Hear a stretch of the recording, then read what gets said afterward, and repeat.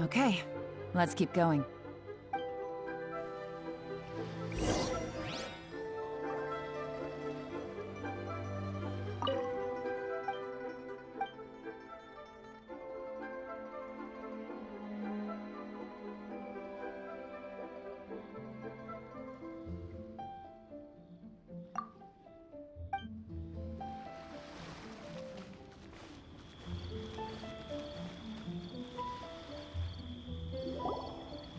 Hey, it's you guys!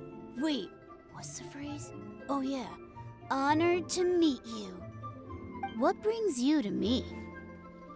The truth is, we are but newcomers to this territory. We heard tell of a great martial artist, Master Dugu, who knows everything there is to know. Hence, we sought you out to ask for your guidance. Really? People said I know everything there is to know? But of course, we also heard that Master Dugu is a kind and virtuous swordsman who never turns away anyone who comes with questions. Great!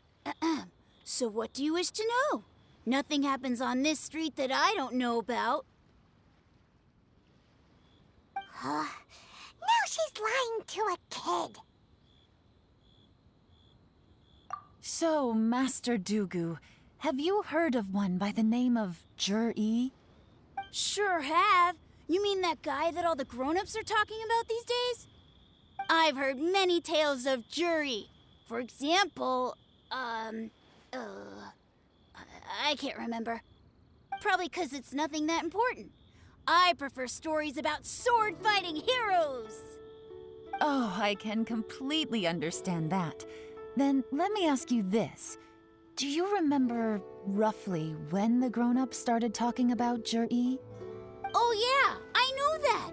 It was about 2 or 3 months ago. Before that, people always used to talk about Juri in a kind of nasty tone of voice. But 2 or 3 months ago, suddenly everyone started to like him. Sometimes he gives me candies, so I'm glad that people are starting to like him now. Just as I thought. Huh? What do you mean? I mean, just as I thought, Master Dugu is indeed as kind and virtuous as the legends claim. I'm not that great. Oh yeah, one other thing. These days, there's a lot of people I've never seen before talking about Juri stories in the street. They seem like nice people. Oh, definitely. Great! So next time I see them, I'll say hi. And I guess I can share some of my candies with them too. Certainly. You can also tell my friend in Yenshang Tea House about what they're up to. I'm sure my friend would also like to say hi to them. Thank you, ma'am. You're welcome. Well then, fare thee well, Master Dugu. Until we meet again.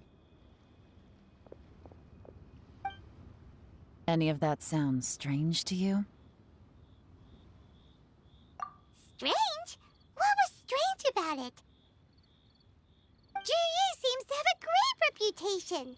Uncle Soon and Uncle Gao spoke highly of him, and Dugu Shuo seems to like him too.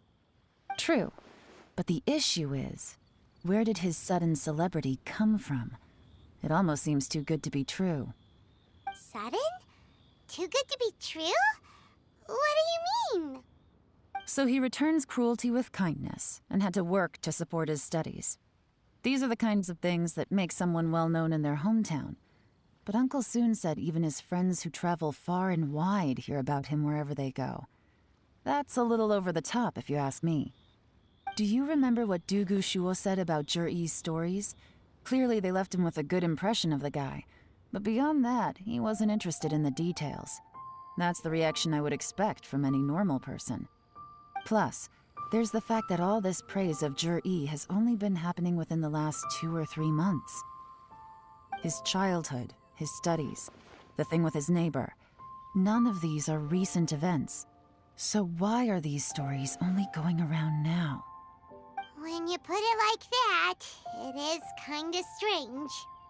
Of course, if that's all there was to it, I wouldn't look into it any further. Jur-E was born into a poor family. Paying people to get his stories out there is within the rules of the game as far as I'm concerned. The problem is, do you remember what Uncle Gao said about him? He's stayed poor his whole life. Everything he's earned he's either spent on studying, traveling, or paying off debts. I don't think he has the mora to pay for a publicity campaign. Right, and that changes everything. It can mean a powerful faction is trying to gain influence over the Liu at Xixing. That's the worst-case scenario. But all too often, the most pessimistic speculation turns out to be closest to the truth. Someone's trying to gain influence over the Qixing? That sounds serious. What should we do? Even if we asked Juri about it, surely there's no way he'd admit it. First, we need to find out who's supporting him. Don't worry, I've got a plan. Remember the current affairs and planning stage of the assessment? Since the successful candidate is duty-bound to implement their plan after taking office, their manifesto tells us their stance on key issues. Whoever is secretly helping Jur-E must be seeking to benefit from his actions after his appointment. So, we should be able to find some hints in Jur-E's manifesto on who we're dealing with. Come on, let's get back to Yanshang Tea House.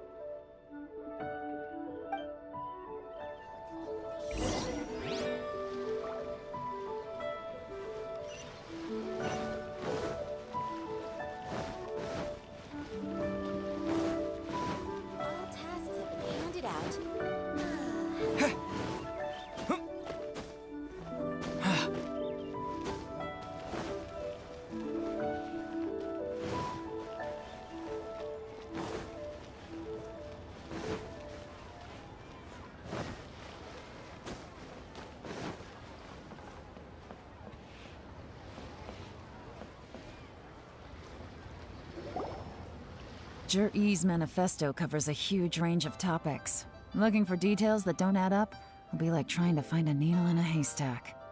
I'll divide the reports into 2 piles. You take one, I'll take the other. When we're finished, we'll put our heads together.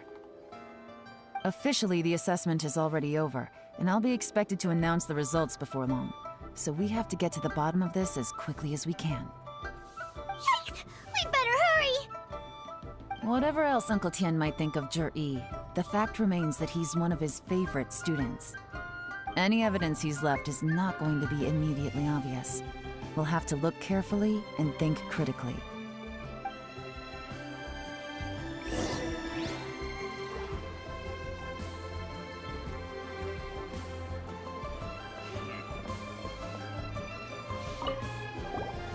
Made any discoveries? Not so far, but we're still looking.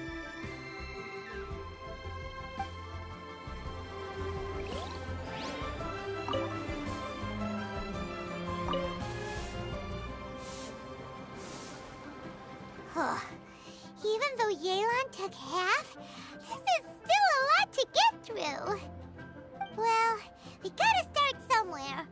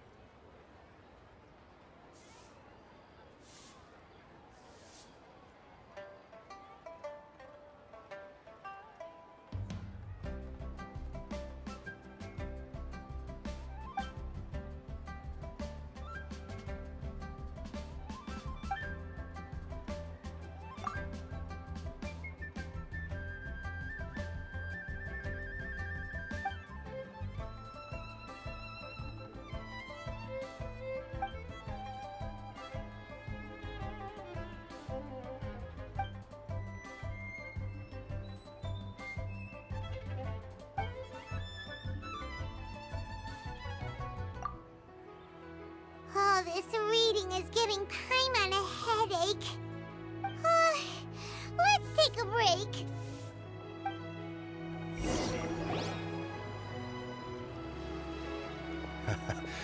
Looks like I'm the first one back, as usual. Oh, hey! It's one of Yelan's little helpers, Shanghua!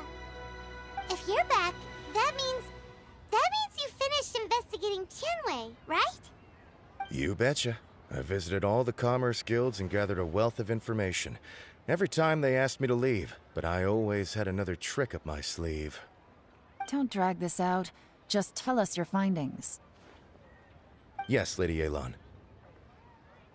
To summarize my findings, most people who've had interactions with Tianwei will start out complaining about how proud and arrogant he is, but then go on to give a generally positive appraisal of him.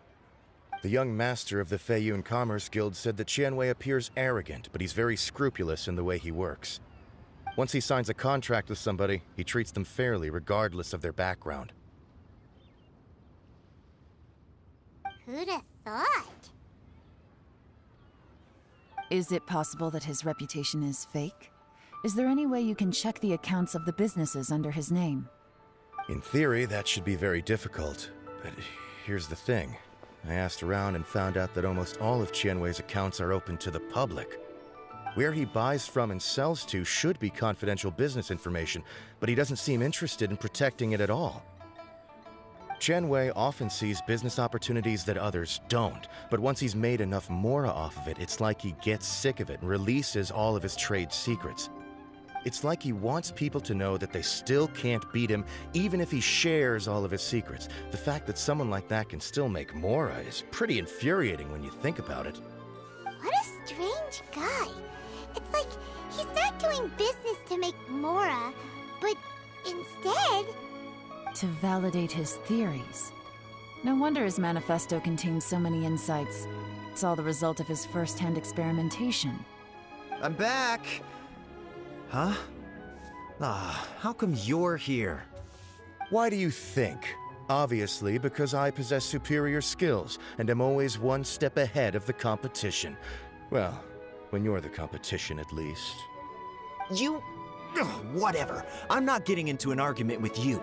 If I hadn't had something else to take care of on the way, I would have been back long before you. Lady Yelan, I have finished investigating Ningbo. Well, we're all ears. The Ministry of Civil Affairs says that Ningbo struggles to get his words out when he gets nervous, especially when he's chatting with strangers. But after a few days of getting to know him, you can pretty much have a normal conversation with him. On the whole, the feedback from the Ministry of Civil Affairs was very positive. He always considers the things that everyone else overlooks. In your opinion, was the Ministry of Civil Affairs' appraisal of Ningbo at all exaggerated? I don't believe so. Ningbo is someone who has slowly but surely earned the reputation he has today. According to Miss Yu, the Ministry often gets Ningbo to take a final look at projects before they're implemented. People feel much more confident in something if it has his stamp of approval. Oh, and also, there was once someone in the Ministry who was lying and cheating to try to advance their career. Ningbo gave them the scolding of a lifetime. Apparently, he can be terrifying when he loses his temper. I haven't seen it for myself, though. Whoa, that's hard to imagine. Like I said before, things are not always as they appear. So that's what you meant by that. Paimon's starting to get it now. Thank you both. You're free to go now.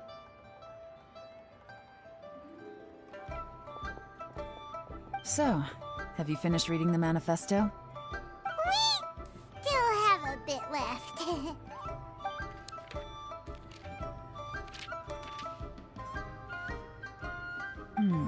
I can't see any immediate problems looking at the individual entries. The only one that strikes me as a little unusual is the Qingshu Pool redevelopment plan. Qingshu Pool has always been home to many secrets. Plus, Ajdaha once wrought havoc there, so there are even more secrets buried deep underground. At some point, a rumor began to go around that there is great treasure buried beneath Qingshu Pool. A long time ago, with the approval of the Qixing, a mining team conducted an exploratory excavation there. So, did they find any treasure? None. The ruin was completely impenetrable. The only way they could have gotten through the solid rock would have been by blowing it open with a special kind of explosive. The technology wasn't mature enough at that time, so the excavation project was shut down and the treasure became a mere legend. Zhi-Yi's manifesto focuses on solving problems, and this treasure hunt seems extremely risky. It seems out of step with the rest of his plans. Still, this one fact alone doesn't tell us much. Everyone wants to get their hands on this treasure. The treasure hoarders, the Fatui, even local Liyue factions. Did you find anything? Excavation, project, treasure? Did we read anything similar in our half of the manifesto? Oh yeah! Juri said the Blackcliff Forge workers should get right of first refusal if any suitable projects come up. Did he now? Well, that makes everything much clearer. So Zhi-Yi wants the Blackcliff Forge to excavate the treasure of Qingshu Pool. Does that mean the Blackcliff Forge is Juri's secret supporter? No, not likely. I've looked into the Blackcliff Forge before. They aren't involved with any powerful factions at present. They do possess some specialized explosives, but it would seem more trouble than it's worth to put so many resources into a risky project like this. Still, since the clues are pointing toward the Blackcliff Forge, we should see where they lead. We may well find something new. Shenwei and Mingbo both turned out to be completely different than what we thought. What about Juri? Is there another side to him too?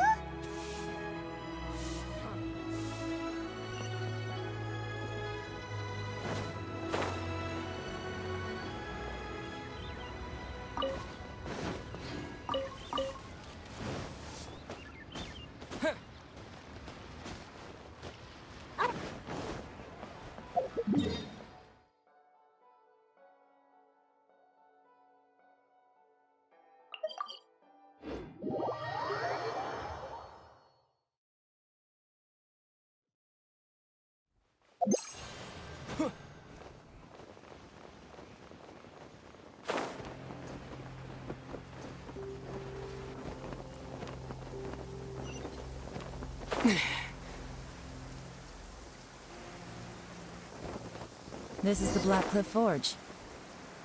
Let's look around for clues. So, anything strange been going on recently? Excuse me?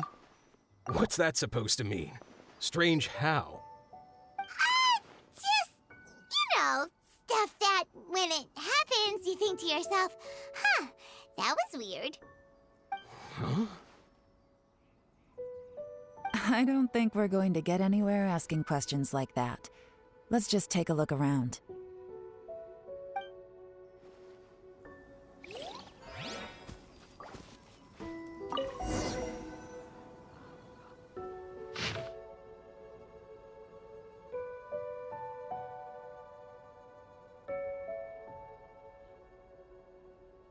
What's this? A diary? From the back, it looks like a ledger, but it seems they also use it as a site log. We don't know who wrote it, but it's interesting, don't you think? These newcomers, who could have sent them? You think they're suspicious? Yes. Look, it says right there, one of them's already been promoted to team leader. At this rate, by the time the Qingshu Pool redevelopment plan is ready to roll, they'll be the technical backbone of the team. That'll give them the chance to take a lot of liberties. They can copy any secret texts or steal any treasure they find underground. Imagine if we didn't suspect anything. By the time Zhi-Yi recommends the Blackcliff Forge for the excavation project, at most we would maybe do a fresh background check on the place. No red flags if all they did was change some key staff. And even if we decided to vet the staff individually, They'd have had more than enough time by then to come up with fake identities. That's the advantage of planning this far in advance. It was a clever move. When you put it like that, it all makes sense. If we hadn't found this out, someone else would have stolen the treasure. So, who's really behind all this? That's a question for the newcomers. But let's start with that worker over there for now.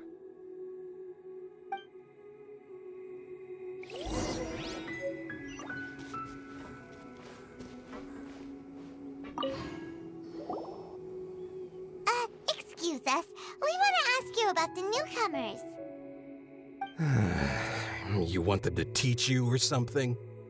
I gotta say, these newcomers are in tip-top shape. Fast learners, too. They're picking up all the skills unbelievably fast. My only complaint is that they're always going out drinking at night, but they never let us join them. I guess they just need some time to adjust. I'm sure we'll get to know each other over time. They go out drinking. This area isn't exactly renowned for the nightlife. I'm guessing it's a long trip to the nearest tavern. You got that right. They tell me they go all the way back to Liyue Harbor to drink at Wanmin Restaurant. It rained after work today, so they actually stuck around at the site for a while. But as soon as the rain stopped, they went out drinking again right away. Hey, you're only young once, right? I say, if they can hack it, let them at it. Interesting. Let's go talk somewhere else.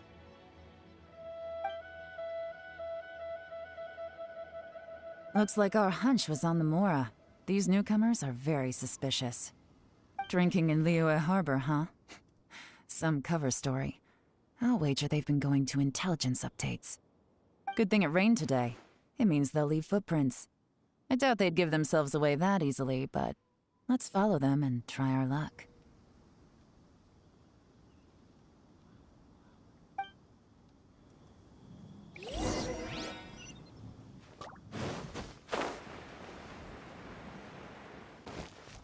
They went that way! Hurry, we gotta catch up!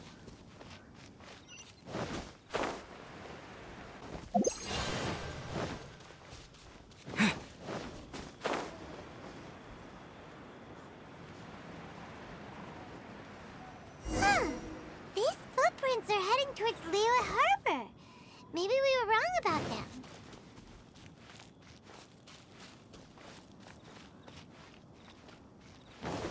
Just as I thought. They didn't go to Liyue Harbor. They went that way.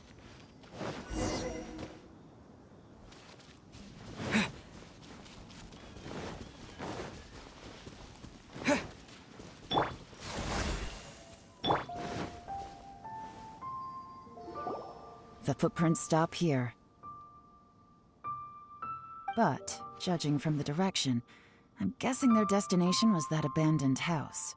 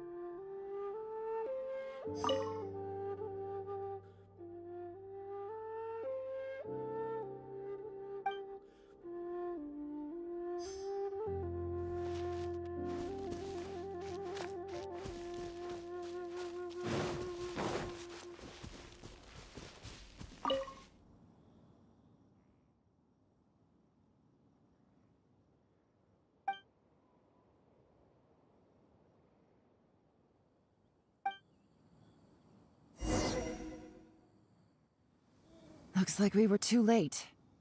This has gotta be where the newcomers rendezvous with whoever they're working for. But all the evidence has been destroyed. Look at these ashes. Someone was burning documents not long before we arrived.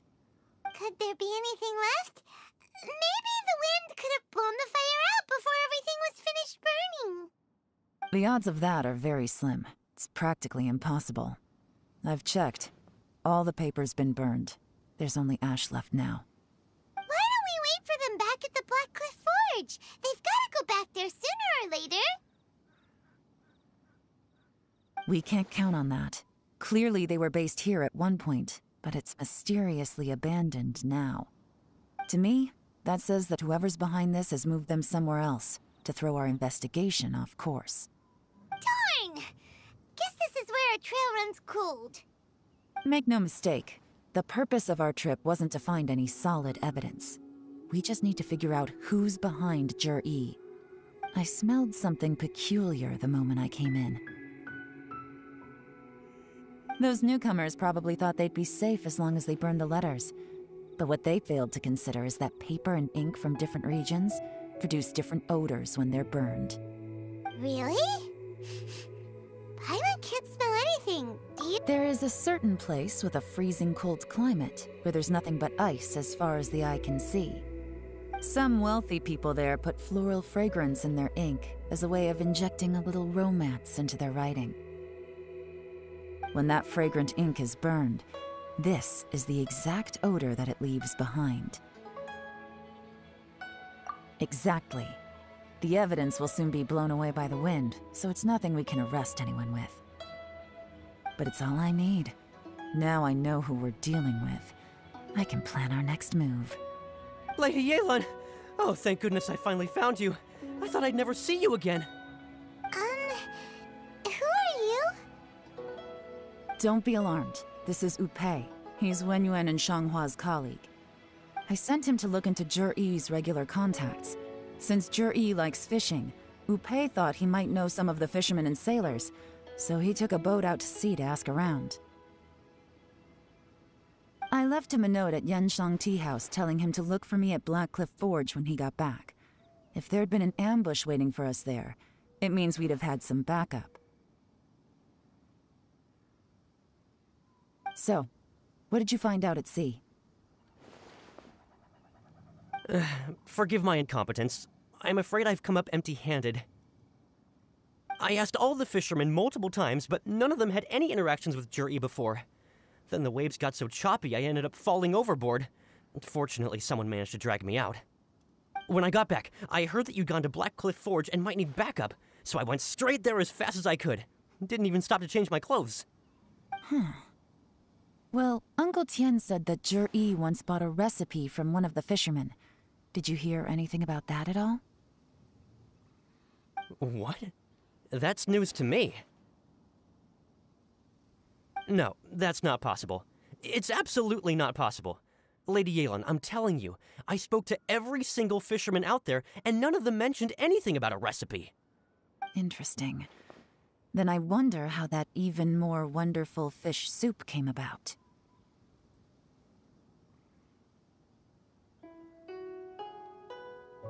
Fish soup? What fish soup? Nothing. Our priority right now is to find a way to get our hands on some solid evidence. Well, any suggestions?